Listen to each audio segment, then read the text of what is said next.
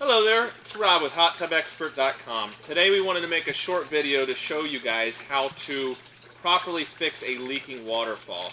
A lot of our customers will see what you see here and think it's actually a leak inside of the hot tub. It's not actually a leak.